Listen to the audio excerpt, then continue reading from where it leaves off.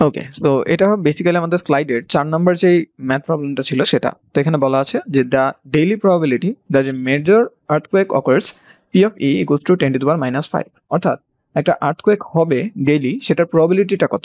10 to the পাওয়ার -5। এখন সেটাকে monitor করার জন্য তো আমরা বিভিন্ন ইভেন্ট দেখি, যেমন সেখানে কোনো ফাটল তৈরি হচ্ছে কিনা, বা অন্য কোনো বাতাস বা অন্য কোনো ধরনের রিক্টার স্কেলের রিডিং, এই ধরনের জিনিসপত্র আমাদের থাকে। তো সেরকম দুইটা ইভেন্ট আছে আমাদের, একটা হলো ইভেন্ট এ আর একটা হলো ইভেন্ট বি, এবং সেখানে আমাদের দুইটা প্রবাবিলিটি দেওয়া আছে। তো এগুলোর মিনিংগুলো কি সেটা একটু দেখি আমরা। মিনিংগুলো হলো, আমরা জানি যে সেখানে আর্থকোয়েক হয়েছে, সেই শর্তে আমরা দেখলাম যে এ ঘটনাটা ঘটলো কিনা, সেটার প্রবাবিলিটি হলো 0.1। অর্থাৎ 10% টাইম যখন আমাদের আর্থকোয়েক হয়েছে তখন আমাদের এই ঘটনাটাও ঘটে। মানে আর্থকোয়েক যদি 10 বার হয়, দেখা যায় একবার আমাদের এই ঘটনাটাও ঘটে। ঠিক সেম ভাবে আমাদের আর্থকোয়েক যদি 10 বার হয়, আমাদের বি ঘটনাটা কয়বার ঘটে? একবার ঘটে। তো সেই দুইটা প্রবাবিলিটি আমাদের এখানে দেওয়া আছে। আর দুইটা প্রবাবিলিটি দেওয়া আছে, the probability that pre-monetary event A and B occurs given that major earthquake does not অকার। মানে আর্থকোয়েক হয় নাই, তারপরও আমাদের এই ঘটনাটা ঘটছে, সেটার প্রবাবিলিটি, এবং আর্থকোয়েক হয় নাই তারপর আমাদের বি ঘটনাটা ঘটছে, সেটার প্রবাবিলিটি হলো কত? 0.01। ঠিক আছে, মানে এখানে আমাদের ফলস অ্যালার্ট দিবে। এই ঘটনা ঘটলে আমরা মনে করবো সেখানে কি আর্থকোয়েক হওয়ার একটা চান্স আছে, বাট দেখা যাবে আর্থকোয়েক হয় নাই। তো সেরকম ঘটনা ঘটার প্রবাবিলিটি হলো 0.001। ওকে, এটা ছিল আমাদের মেইনলি কোয়েশ্চেনের গিভেন ডাটাগুলো। বের করতে হবে কি প্রথমে? Determine the probability of a major earthquake given the pre-monetary event A is observed. তাহলে কোশ্চেন দেখেই আমরা এখন বাইসের ফর্মুলাটা লিখে ফেলতে পারবো।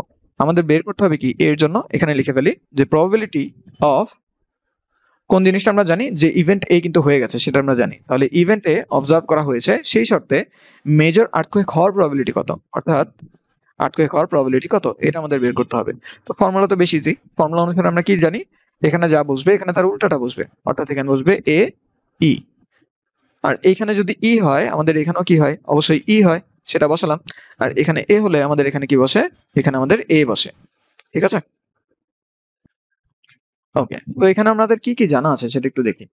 এই যে আর্থকোয়েক হওয়ার যে প্রবাবিলিটি, সেটা আমাদের জানা আছে। সেটা কত? 10 টু দি পাওয়ার -5। এটা হলো আমাদের প্রায়র বিলিভ, এটা আমরা ধরে নিয়েছিলাম কোনো প্রকার এক্সপেরিমেন্ট ছাড়া। এটাও আমাদের জানা আছে, পি অফ এ ই, অর্থাৎ আর্থকোয়েক হবে সেই শর্তে এ হওয়ার প্রবাবিলিটি কত, সেটা আমাদের জানা আছে। আমাদের যেটা জানা নেই সেটা হলো পি অফ এটা কত। তো আমরা তো জানি টোটাল প্রবাবিলিটি দিয়ে পি অফ ইটা বের করে ফেলা যায়। ঠিক আছে, তো এটা আমরা একটু ডায়াগ্রামটা দিয়ে করার চেষ্টা করি। আমরা খেয়াল করি যে আমাদের প্রথমে এখানে একটা ইভেন্ট আছে, তো এটাকে আমি একটু ইভেন্ট আকারে লিখি, যেহেতু ই নামে একটা জিনিস অলরেডি ডিফাইন্ড। তো এখানে দুইটা জিনিস হতে পারে, একটা হলো আর্থকোয়েক হইলো, আর একটা হলো আর্থকোয়েক হলো না। তো সেটাকে আমরা ই প্রাইম দ্বারা প্রকাশ করতে পারি। এবং এই জায়গায় আমাদের দুইটা ঘটনা ঘটতে পারে, একটা হলো এ ঘটনা ঘটছে, আর একটা হলো বি ঘটনা।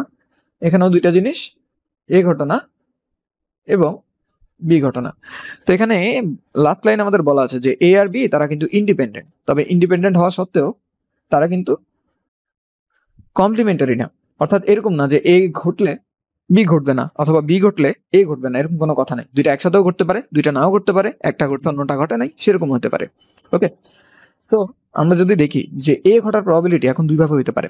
একটা হলো আমাদের আর্থকোয়েক হইলো এবং সাথে সাথে আমাদের এ ঘটনাও ঘটছে। দুই নাম্বার হলো আমাদের আর্থকোয়েক হয় নাই এবং সাথে সাথে আমাদের এ ঘটনাও ঘটছে। এই দুইটা ভাবে আমাদের কি হতে পারে? এই ঘটনাটা ঘটতে পারে। তাহলে এই দুইটাকে যোগ করলে আমাদের কি আসবে? প্রবাবিলিটি অফ এ চলে আসবে। এখন একটা জিনিস একটু খেয়াল করি যে আমাদের আর্থকোয়েক হওয়ার প্রবাবিলিটি সেটা বলা আছে না, 10 টু দি পাওয়ার -5। এখন আর্থকোয়েক হওয়া আর না হওয়া এই দুইটা তো কমপ্লিমেন্টারি ঘটনা, মানে দুইটা তো কখনো একসাথে ঘটবে না, যে আর্থকোয়েক হইলো সাথে আর্থকোয়েক হয় নাই, হয়ও নাই, সেই দুটো তো একসাথে হবে না। আবার এমনও কখনো অসত্য না যে আর্থকোয়েক হয়েছে এবং অন্য একটা কেস আছে যে ক্ষেত্রে আর্থকোয়েক হয় নাই। মানে আশা করি বুঝাইতে পারছি যে আর্থকোয়েক হওয়া আর না হওয়া এই দুইটা কিন্তু কমপ্লিমেন্টারি কেস, মানে একটা হইলেও অন্যটা হইতে পারবে না, এটা শিওর। তাহলে এটা যদি আমাদের প্রবাবিলিটি অফ ই হয়, প্রবাবিলিটি অফ ই কমপ্লিমেন্ট সেটা অবশ্যই 1 - 10 টু দি পাওয়ার -5 হবে, কারণ দুইটা কমপ্লিমেন্টারি ঘটনার যোগফলটা কত হয়? 1 হয়, প্রবাবিলিটি যোগফল 1 হয়। ওকে, তো পি অফ এ হওয়ার প্রবাবিলিটি সেটা দেওয়া আছে 0.1, এখানেও কিন্তু প্রবাবিলিটি দেওয়া আছে 0.1। সো আমরা এখান থেকে খুব সহজে এখন লিখে ফেলতে পারি যে প্রবাবিলিটি অফ এ সেটা ইকুয়ালস টু হবে 10 টু দি পাওয়ার -5 ইন্টু 0.1, এরপরে plus 1 - 10 to the power -5 into 0.1। তো এই পুরো জিনিসটাকে আমরা কি করতে পারি? আমাদের নিচের যে রাশিটা আছে সেখানে বসিয়ে দিতে পারি। তো সেটা আমরা এখানে বসিয়ে দিই।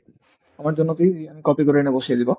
তো আচ্ছা, আর উপরে আমাদের বসবে প্রবাবিলিটি হওয়ার সম্ভাবনা, যেটা মানে হলো 10 to the power -5 into earthquake হয়েছে সেই শর্তে এ ঘটার সম্ভাবনা যেটা ছিল 0.1। ওকে, এটুক বসে। তো এটাকে যদি আমরা ক্যালকুলেট করলে আমাদের রেজাল্টটা কিন্তু 10⁻³ এর কাছাকাছি আসবে, রাইট? তো এটাকে আমরা বলতে পারি 10⁻³ তো খেয়াল করি ঘটনাটা কি হলো। আমরা যে প্রবাবিলিটিটা বের করলাম সেটা হলো এই ঘটনাটা ঘটে গেছে সেটা আমরা শিওর।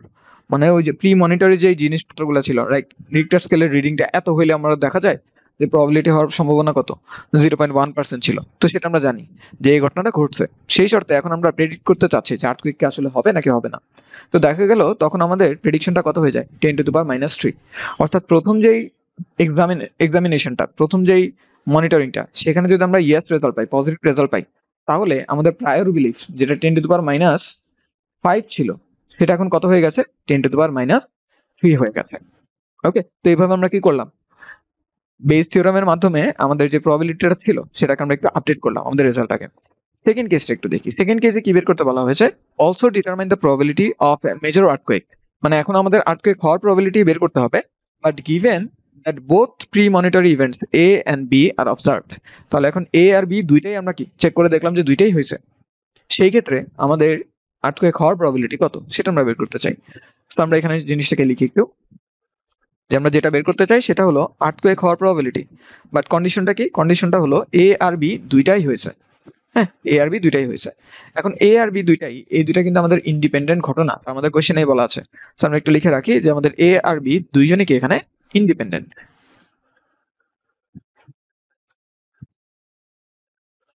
ওকে, তো এটাকে কিভাবে লিখতে হয় বাইসের ফর্মুলা অনুসারে তা আমরা অলরেডি জানি, সেই হিসাবে লিখে ফেলি। আমরা জানি আমাদের এখানে যে প্রবাবিলিটি থাকে এখানে তার উল্টাটা বসবে, অর্থাৎ আমাদের এখানে বসবে A intersection B given that earthquake already happened into আমাদের এখানে বসবে কোনটা, এখানে বসবে প্রবাবিলিটি অফ ই, আর নিচে অবশ্যই বসবে probability of A intersection B, দুইটা একসাথে হওয়ার প্রবাবিলিটি কত। তো এটাকে এখন আমাদের ক্যালকুলেট করা দরকার। ওকে, সো নিচের যে পার্টটা সেটা কিন্তু বের করা এখন আমাদের জন্য ইজিয়ার, কারণ আমরা জানি যে probability of A intersection B সেটার তিনটা নোটেশন আমাদের আছে। যদি ঘটনাগুলো ডিপেন্ডেন্ট হয়, অর্থাৎ একটা হওয়ার শর্তে অন্যটার কোনো কন্ডিশন বা স্যাম্পল স্পেস এগুলো চেঞ্জ হয়ে যায়, তখন আমাদের ফর্মুলা হচ্ছে দুই রকম। একটা হচ্ছে আমরা লিখতে পারি P of A into P of be given that a already happened, অথবা আমরা লিখতে পারি P of B into probability of a given that B already happened. এই দুইটা জিনিস লিখতে পারতাম। এটা কখন লিখতে পারতাম, যখন আমাদের জিনিসগুলা ডিপেন্ডেন্ট ছিল বা কানেক্টেড ছিল কোনোভাবে। আর যদি আমাদের ঘটনাটা ইন্ডিপেন্ডেন্ট হলে আমাদের ঘটনাটা খুব ইজি, ইন্টারসেকশন বি, সেক্ষেত্রে আমাদের এইরকম হয়ে যায় P of A into P of B. কারণ তখন P of B intersection A সেটা মানে কত, সেটা মানে কিন্তু অ্যাকচুয়ালি পি অফ বি, কারণ এই ঘট থেকে ঘটে নেয় তার উপর তার বিটা ডিপেন্ড করতেছে না। তো এই ঘটুক না ঘটুক বি ঘটার সম্ভাবনা বি থাকবে। সো তখন এই পার্টটা জাস্ট আমাদের কনভার্ট হয়ে যায় কিসে, বিতে।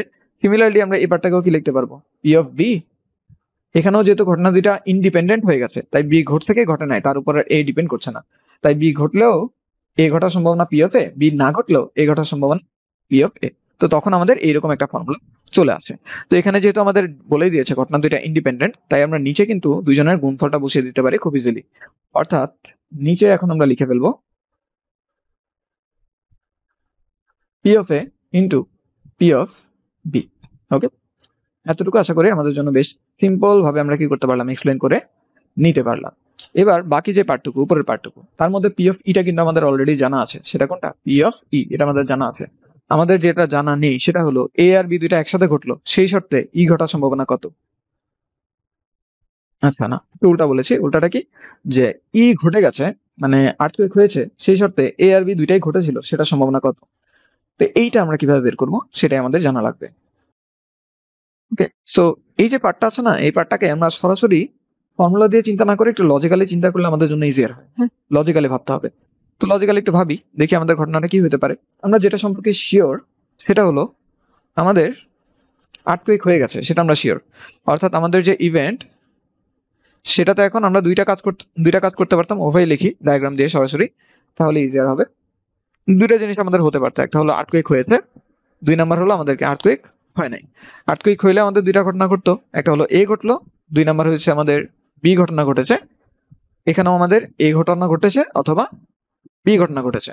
এখন আমরা কোন দুইটা জিনিস চাই? আমরা কি এক্স্যাক্টলি এই দুইটা জিনিস চাই না, যে আর্থকুয়েক হলো, সাথে এও ঘটলো এবং একই সাথে কি, একই সাথে বি ঘটে। ঠিক আছে, এও করতে হবে, বিও করতে হবে। তো যখন এরকম দুইটাই আমাদের প্রয়োজন হয়, তখন আমরা তাদের প্রবাবিলিটি গুলাকে গুণ করে দেই। ওকে, তখন আমরা কি করি, তাদের প্রবাবিলিটি গুণ করে দেই। এটার যে প্রবাবিলিটি সেটা কিন্তু আমাদের জানা ছিল, সেটা কত ছিল, 0.1। আর এখানের যে প্রবাবিলিটি সেটাও আমাদের জানা ছিল, সেটা কত, 0.1। তাহলে দুইটাই ঘটার প্রবাবিলিটি সেটা কত হবে, 0.1 ইন্টু 0.1।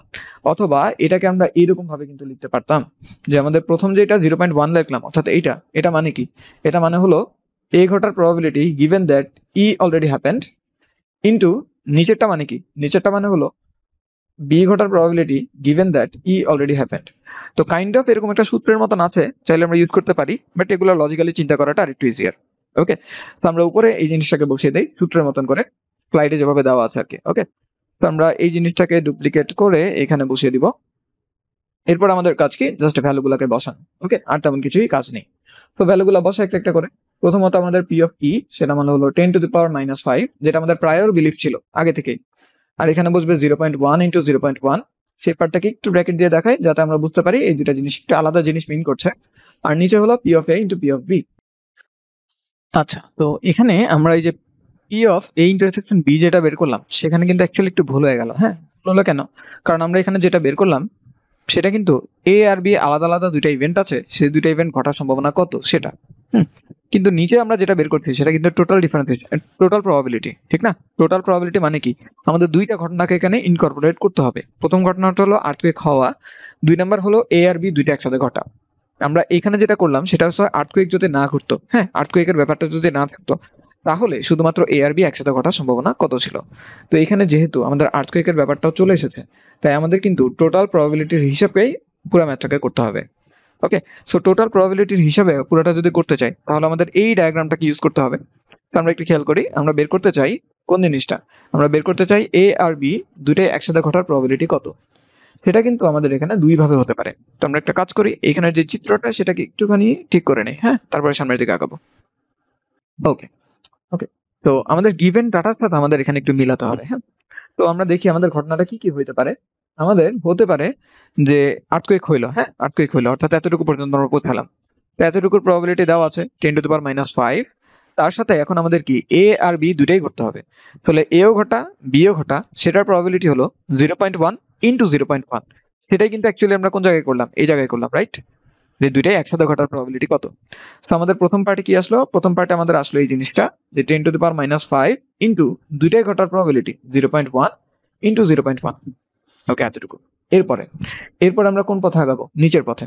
নিচের পথে এখানে মানে কি, এখানে আর্থকুয়েক হয় নাই, তো যেহেতু আর্থকুয়েক হওয়া না হওয়া দুটো কমপ্লিমেন্টারি ইভেন্ট, আর্থকুয়েক না হওয়ার প্রবাবিলিটি হবে 1 - 10⁵। তো আমাদের প্রথমেই কি বসবে, 1 - 10⁻⁵, এটা বসবে ইন্টু এখানে এ ঘটা এবং বি ঘটা দুইটার সম্ভাবনা কত। তো একটা একটু খেয়াল করে আসি, যে আর্থকুয়েক হয়ে গেছে এটা আমরা শিওর, সেই শর্তে এ ঘটার সম্ভাবনা কত ছিল, এটা কিন্তু প্রশ্ন দেওয়া আছে। এই যে আর্থকুয়েক হয়ে গেছে সেই শর্তে এ ঘটার সম্ভাবনা সেটা কিন্তু 0.001। আর্থকুয়েক হয়ে গেছে সেই শর্তে বি ঘটার সম্ভাবনা সেটা কিন্তু 0.001। তো সেটাকে আমাদের বসানো উচিত এখানে। ওকে, সেটাকে আমরা এখানে বসাই, যেটা মানে হলো 0.001, আর এখানে কত, 0.001। ওকে, তো সেটা আমরা এখানে বসাতে পারি যে 0.001। কোনটা ব্যবহার করছি, এই পার্টটাকে অবশ্যই, যে দুইটাই একসাথে ঘটার সম্ভাবনা কত, 0.001 ইন্টু 0.001। ওকে, সো এইভাবে আমরা জিনিসটাকে বের করে নিতে পারলাম। সো এটাকে যদি ক্যালকুলেট করি, আমাদের রেজাল্ট আসবে 1.0999 ইন্টু 10⁻⁶। তো যেহেতু বেশ সেন্সিটিভ একটা জিনিস, তাই আমরা 0.09999 টু 10⁻⁶ আকারে জিনিসটাকে লিখলাম। সবচেয়ে বেটার হয় যদি আমরা ক্যালকুলেটরের ভেতরে এই জিনিসটাকে পুরাপুরি মানে পুরা জিনিসটাকে একসাথে বসিয়ে দিতে পারতাম, হ্যাঁ, সেক্ষেত্রে আরেকটু বেটার হতো। তো যাই হোক, সমস্যা নেই, আমরা এখানে সেভাবেই বসাই। তো আমাদের নিচের যে রাশিটা, সেটা কিন্তু আমাদের কি বসা উচিত, সেখানে কিন্তু আমাদের এই জিনিসটা বসা উচিত, অর্থাৎ 1.09999 10⁻⁶ এই জিনিসটা বসা উচিত। সো এইটাকে এখন আমরা ক্যালকুলেট করলে আমাদের রেজাল্টটা কত হবে, রেজাল্ট আসে 0.909 এর মতন, অর্থাৎ আমাদের যে গেস, সেই গেসটা কিন্তু এখন 9.1% এর মতন হয়ে গেছে। খেয়াল করে, একটা ম্যাসিভ চেঞ্জ কিন্তু। আর আগের বারও প্রবাবলি আমি একটু ভুল করেছি, ভুলটা কোথায় আমি একটু দেখিয়ে দিই এখানে। এই যে আর্থকুয়েক হয় নাই সেই শর্তে এই ঘটার সম্ভাবনা সেটা কিন্তু 0.1 না অবভিয়াসলি। সেটা কত? সেটা আমাদের দেওয়াই ছিল যে 0.001। হ্যাঁ, তো 0.001 সেটা আমার এখানে লেখা উচিত ছিল, অর্থাৎ আমাদের এখানে বলতে 0.001, তাহলে এখানেও আমাদের কিছুটা চেঞ্জ আসবে। 0. আমি চেঞ্জ গুলোকে হলুদে লিখি তাহলে আমাদের ক্যাচ করতে সুবিধা হবে। 0.001, তাহলে সেই হিসাবে আমাদের এইখানে যেটা আসার কথা সেটা ছিল 0.001, এবং এই অ্যান্সারটা ঠিক আছে, কারণ এই অ্যান্সারটা আমি সরাসরি স্লাইড থেকে বসিয়ে দিয়েছিলাম। তো এতটুকু আমাদের মোটামুটি ঠিক আছে। এই জায়গাটা একটু খেয়াল করতে হবে, হ্যাঁ, যে কন্ডিশনটা কি, প্রিভিয়াস কন্ডিশনটা কি, সেটার উপর বেস করে পরের কন্ডিশনটা কিন্তু মাঝে মাঝে চেঞ্জ হয়, যেমনটা এই কেসে হয়েছিল। তো যেটা বলতে চাচ্ছিলাম সেটা হলো, পূর্বে আমাদের ইয়েটা কত ছিল, গেসটা কত ছিল, এটাকে যদি পার্সেন্টেজে নেই তাহলে আমরা বলতাম যে 0.1% মাত্র কি সম্ভাবনা আর্থকুয়েক হবে। বাট যখন দুইটা টেস্টই মানে এ আর বি দুইটাই আমাকে বলতেছে যে সেখানে আর্থকুয়েক হওয়ার প্রবাবিলিটি আছে, দুইটাই আমাকে পজিটিভ রেজাল্ট দিল, তখন আমি বললাম যে আজকে আর্থকুয়েক হওয়ার প্রবাবিলিটি কত হয়ে গেছে, 9.1%। অর্থাৎ আমরা কিন্তু আমি প্রায় 90 গুণ বেশি শিওর হয়ে গেলাম যে এখানে আমাদের অবশ্যই কি হবে, আর্থকুয়েক হবে। তো এইভাবেই আমরা কি করতে পারি, বেইজিয়ান যে থিওরেমটা আছে সেটার মাধ্যমে আমাদের প্রায়র যে বিলিফ গুলা, অর্থাৎ প্রায়র বিলিফ কি ছিল, প্রথম যে কোনো দিনে আর্থকুয়েক হওয়ার সম্ভাবনা 10⁻⁻5, সেটাকে বিভিন্ন এক্সপেরিমেন্ট, যেমন এক্সপেরিমেন্ট এ আর বি, তাদের মাধ্যমে ধীরে ধীরে আপডেট করতে পারি। যেমন শুধু এক্সপেরিমেন্ট এ রেজাল্ট থাকলে আমরা বলতে পারবো যে 0.1% চান্স আছে। যদি এক্সপেরিমেন্ট এ আর বি দুইটারই রেজাল্ট আমার কাছে থাকে, তখন আমি তাদের রেজাল্ট থেকে বলতে পারবো যে দুইটাই যদি পজিটিভ রেজাল্ট দেয় তাহলে সেখানে 9% চান্স আছে আর্থকুয়েক হওয়ার। তো এগুলাই ছিল বেসিক্যালি আমাদের স্লাইডের যে ম্যাথগুলা। এর পরবর্তীতে আমরা একটু চেষ্টা করবো যে আমাদের টাইম ফাইনালে আসা কিছু ম্যাথ আমরা করতে পারি কিনা। ওকে, তো এতটুকু করলেই মোটামুটি আমাদের থিওরি মোটামুটি ক্লিয়ার হয়ে যায়। বাকিটা আমরা বইয়ের এক্সাম্পলগুলো প্র্যাকটিস করলেই হবে, অর্থাৎ ফার্দার কোনো ভিডিও না দেখলেও আমাদের জন্য চলবে।